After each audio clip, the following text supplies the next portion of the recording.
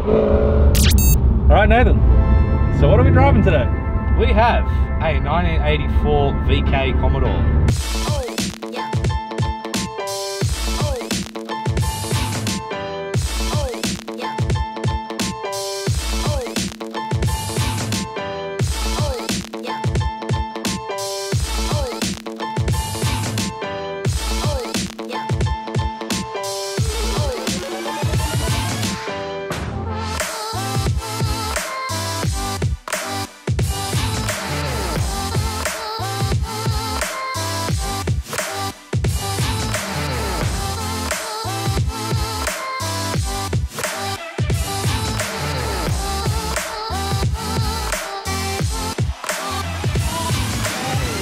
So the story of this car is, this is my brother's car. Bought this probably 8 years ago for 300 bucks or 250 bucks. 300 bucks?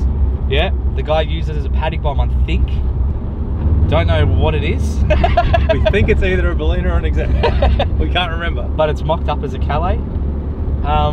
It has cerulean blue interior, which is quite a bonus. It does look good. Because everyone knows what the possibilities are when you have blue interior. My brother drove it with a 202 carby for quite a long time, and then we found a VK wagon with a factory 308, which we then ripped the 308 out, scrapped the car, and put the running gear into this. Which nowadays you kind of look back at that and you kind of think, why did we do that? We probably should get the wagon. Yeah, so a factory V8 wagon, 308, AC, everything. What? Yeah. Alright, we're just going to stop this right here. We need to have a talk. And then this is it now. It's kind of an unfinished project. It needs a lot of work still done to it, interior wise and stuff like that. Yeah, so the reason why we have this car today, what we're going to do is chuck a set of Nathan's favourite thing in the world, coilovers, into this thing. And we're also going to put a set of pacemaker headers on this thing, because it's got, what's got on it? It's got some really old, who knows what, no-name extractors on it. Yeah. So the other thing this car has is it's got 345s in it. So it revs at like 4,000 RPM on the freeway, but off the line it's really zippy.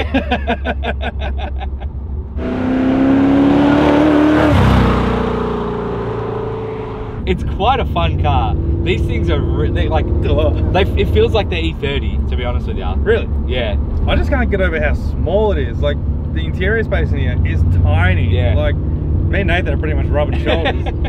The glove box is, you can fit a toothpick in there, or maybe two if you sit them the right way. Yeah. I didn't realise just how small these cars are and light. So, albeit there's only a 308 in the front of it, it actually goes alright. It goes really well. Even with the 3-speed. So it's still got the 3-speed in it. And it's loud. It's loud.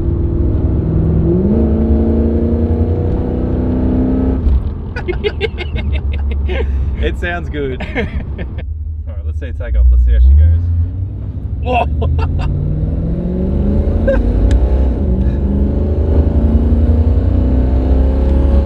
Off the line, it's really impressive. It goes alright, doesn't it? Off the line, it's really impressive. It actually does put you back in your seat. After that, it runs out of gear. Once it runs out of gear, then yeah, there's nothing in it. Yeah. But, not bad. It's a fun car. Not bad. It's a fun little car. Yeah. I'm looking forward to putting the coilovers in it. Yeah, I am too, and the extractors, a bit of welding. Anyway, let's get it back to the shop. Yeah, let's get back to the shop, tear into it.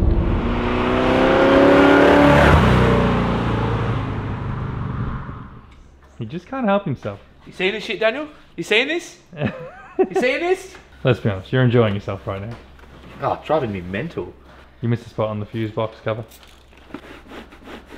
Yeah, the engine is just a bog stock 308. So the engine was torn down, just intake carby wise, and it obviously got a Edinburgh Performer, like what we put on Michael's car, and a 650 Holly. The ignition system's still standard. The extractors, yeah, they're just old extractors. It's got a Gilmar belt drive, 3-speed auto. I don't know what the autos are in these. It's got a full K-Mac front suspension, so the whole K-frame, I'm pretty sure they bolt in and out. So we actually got that, and they already have a 308 engine mount. Bolt the K-frame in, engine just slipped right in. This is probably gonna get a 355 one day, or an LS. Probably not an LS, probably a 355. But for the moment, we're just gonna be fitting extractors and coilovers, and hopefully we'll do some more work to it. So, we have a set of pacemaker extractors for it. Comes with your bolts. I've never bought brand new paces. I've always bought second hand off their Facebook marketplace. So anyway, that's that. We're probably gonna have trouble with this bastard of a side, but we'll see how we go.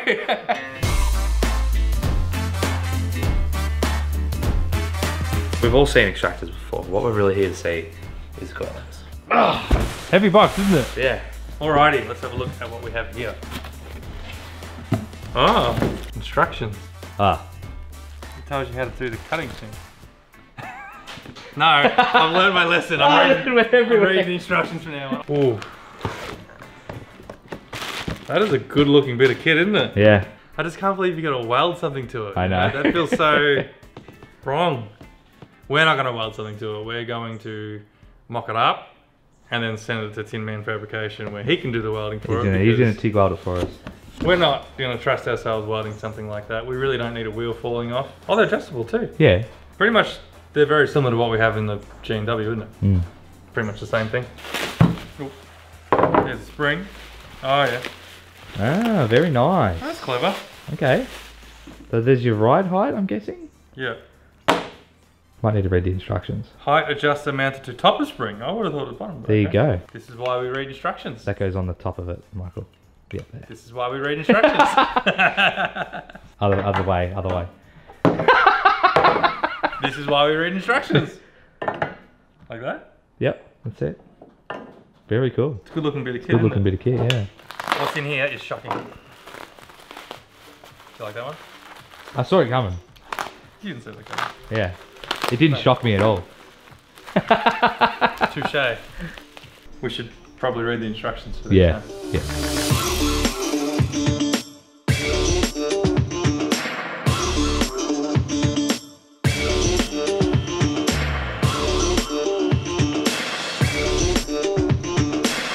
So we'll get all the wheels off to start with and then pull the rear out and get that done first, you reckon? Yeah, the rears are easy. And then just pull the front ones out. Yeah. Because like I said, we're not welding them, we need to get them out basically. Cut them, send them away, he's going to shut them, we're going to put it back in. Oh! We might be in luck. Every time we put a car up in the hoist, we forget to crack the wheel nuts before we take it off the ground. So what we need is the big ugga dugger.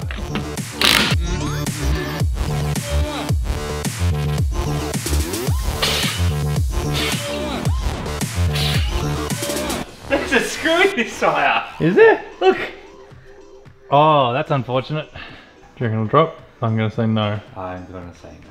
My knowledge of Commodores is you should be able to just pull the spring out without having to do anything. Otherwise your car's not low enough. Ah, there we go. Yeah, so it's a Commodore because the spring just pulled out. This is natural. This is a Commodore in its natural habitat? This is So what are these? SL. That's pretty good. That's a good height for SL, to be honest with you. I'd hate to think what SSL would be. Or SSSL. Or SSSL. Well. What about SSSL? That sounds like a little four-cylinder trying to start. Alright, let's do the other side. Don't you know, pump it up. You got to pump it up. Oh, just take the nut off. Yeah. Oh. Ow. How good are Commodores? I know. Especially because now what we're going to do is undo that top bolt. Yeah, that's it. With the shock in and it's done. I think we drop the springs in now, eh, Michelle? I reckon just get it done and then we can move to the front. Yeah, do the shockers. Too easy. And look, to be honest, it rode really nice on those springs, didn't it? Yeah, look, I'm going to be, that's the thing that I'm going to be curious to see about the BC coilovers and all that, because how much better is it going to make it? Because it ran...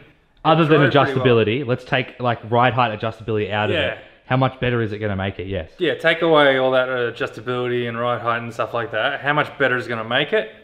I don't know, because it rode and drove really nicely. It stayed pretty flat in the corners. Yeah, it'll just be interesting to see. Obviously, you've got adjustable coil shocks as well too, so you can play with that. That'll obviously make a huge difference, but it was a good handling car. At least did fine. I don't know what the shocks are in the back. I think they're just Repcos. Yeah, it did fine, to be honest. I've got a new bracelet, and let's get on with it. I don't even know if you need to do this, but we just thought we might just have a little around here. Put some on the threads as well. Yeah, definitely needs it on the threads. That's a must. If this just falls straight in, I'll be wrapped.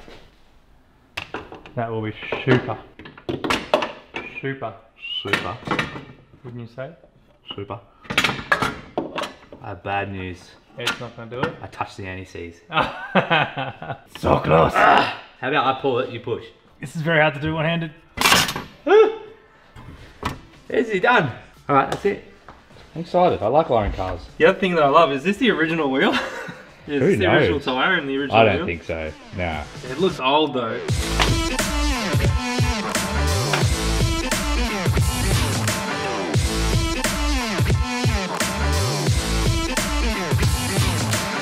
We'll put these in, we'll bolt the top, then we'll go up, we'll jack the diff up to meet this, or wherever the spring is seated, then we'll adjust it, put a bolt in it, dip her in the butt. Never in the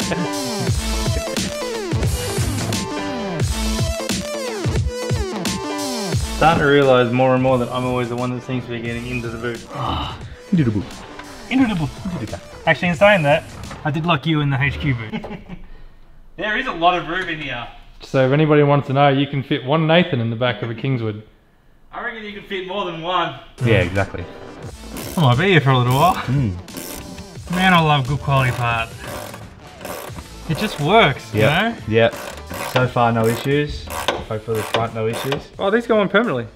Yeah, it looks like it, doesn't it? Yeah, okay. So obviously these have the adjustment on the top here. And these ones didn't because you have to put the bolt in, so I guess they sit on top. So we'll put these in now. Can you feel it adjusting the shock though? Yep. Yeah? So it's just got to be screwed in, done up with a spanner? Yeah, just a quick little nip. Alright, we'll do that up and then that's it. Looks like a 14, looks like the spanner we had, the 14 mm. Isn't that cool the way it does that? Yeah. It's very clever. Done. Beautiful. How cool is that? What size is this?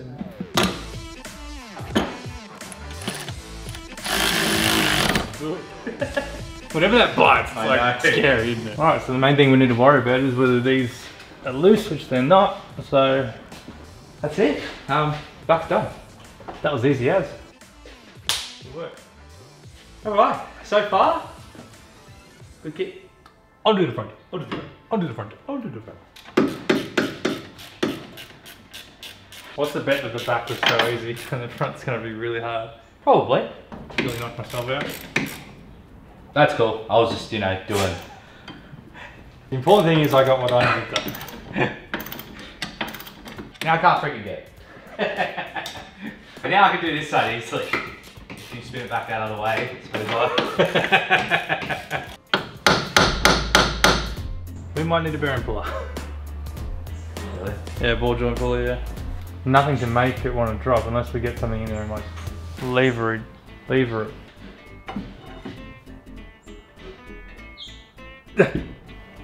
How do you do this? Oh, so you get the ear protection this time and I don't, huh? Yeah. This top feels like it's gonna fall off and hit you. Yeah, it does.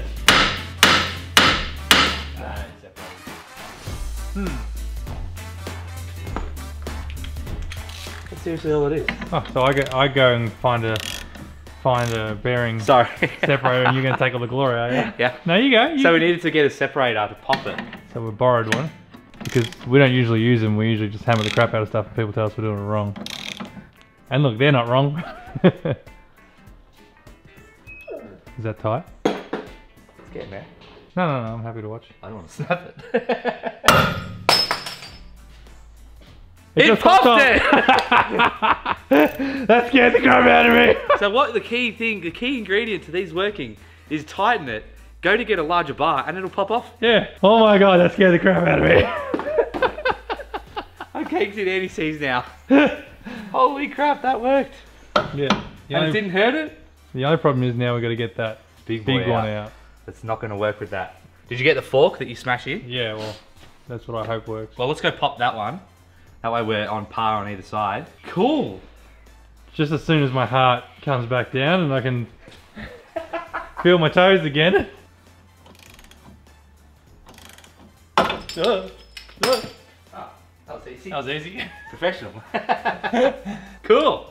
That works a ripper. Yeah. Alright, now can I have that, please? I'm still going to undo mine. I've been stealing this from him like 10 times over.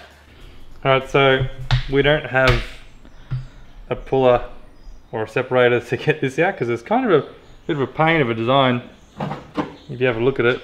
Alright, so we don't have a puller to get this off. We were going to try put a separator in there, but it's just not working. We're not damaging the crap out of this boot. We don't want to replace the boot. So we're going to do something that's probably not recommended, but we're just going to try and smash it out from the top, hopefully.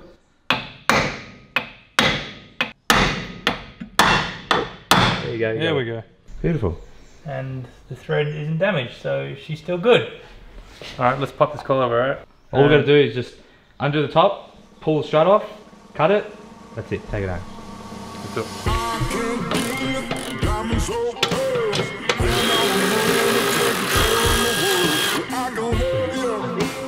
We'll go up with it. I think I'll get the other side to this. We'll go up with it. Alright. I'm pulling as hard as I can. I can't line it up. Bolt out. Oh, the suspension's so tight. Did that help? There we go.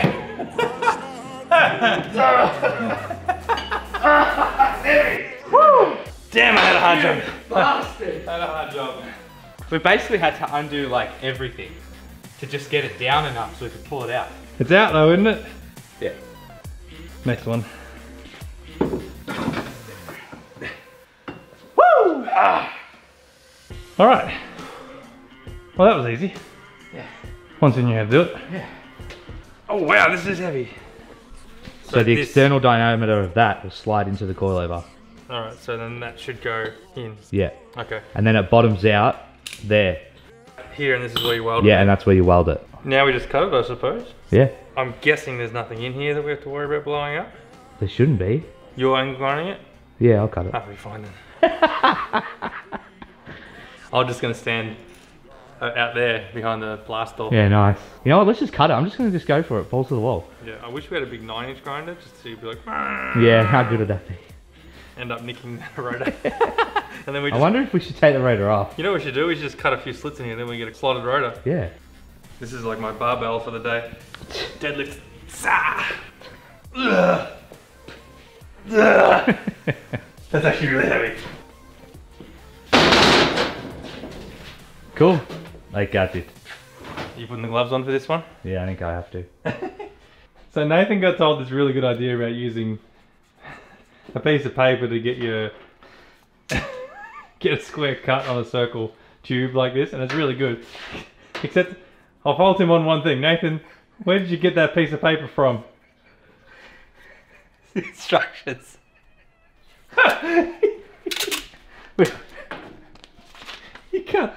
He cut the bloody instructions. He ripped them not only in half, but like vertically down the page. I can't finish that sentence anymore, Nathan. Stop!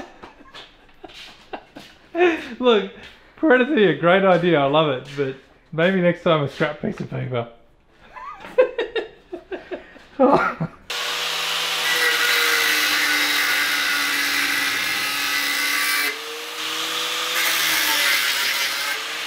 Alright, so we may have found the oil. The good thing is we've got this piece of paper here that we can use to soak it. Now you ruined it on purpose. I could have saved that piece of paper. Could you? Could you? Yeah, I could. I'm scared to keep cutting. Why? What's going to happen now? It's already come out. Well, that's for me. I'll get that. You keep cutting. See ya. Well, he's made a mess. If you're cutting into them, it's going to go everywhere. Rest in peace instructions and my workbench. Really hope we don't need those instructions. I'll grab something to clean this up. Yeah, I'll clean that up and see if it slots in. Yep. So, it should just be, you put 2 and 2 together. That's it. So obviously it'll be flush with that. It's gonna have and to you just go. go. That didn't sound like there was enough penetration in that one. Good wire speed. And that's it.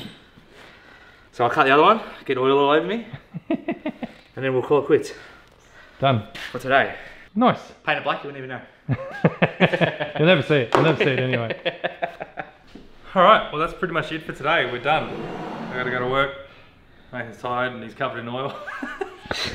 that's pretty much it for today. That was pulling everything off except for the exhaust. We'll do that next episode, I reckon, because that should be hopefully pretty easy. The coilovers are ready to be welded onto the stub, like we spoke about before. So it's just going to slip on there, nice and neat, get welded up, come back, we'll put it in, bada bing, bada boom, nipper in the butt. That's about it, really, isn't it? That's it. It's actually been like, this is a pain, I suppose, but it's been pretty... I mean, we don't know Commodore front suspension. For someone that knows the suspension, I'm sure they could have it out in half hour, like unlike us. But yeah. I found it pretty good. Yeah, and there's probably a trick where you could probably take this bottom cap off and maybe you pull the reservoir out, but we didn't know it.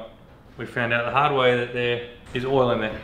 Yeah. We kind of figured there might be anyway, but doesn't really matter. Anyway, if you like this episode, please make sure that you like and consider subscribing as well too if you want to see more stuff like this. And if you'd like to support us even more, head on over to the website where you can get a bunch of Hack Shop merch, a bunch of Hack Shop stickers as well too, like that one.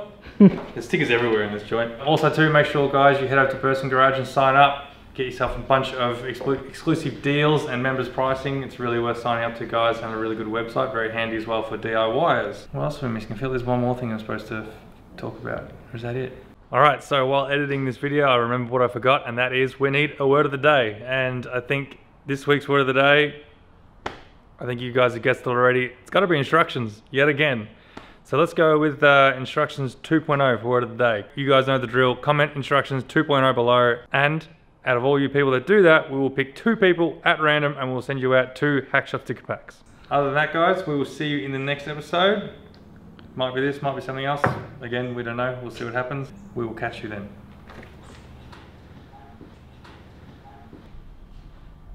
It's even scraped here. You want to go lower this, Daniel? Are you sure? Because you're about to have an open cut exhaust. It's self-clearancing. Oh, wow. Like, that's fairly substantial. Not just a little bit. The HQ, you don't understand how fussy the old man is. He's been adjusting that suspension. He goes for a drive, measures it. Just coil over a little. It's not sitting level. Alright, adjust it a little bit. He's been adjusting it for like months now to get the thing perfectly level.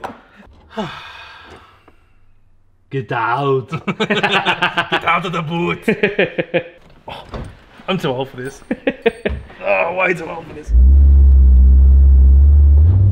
Oh, Jesus.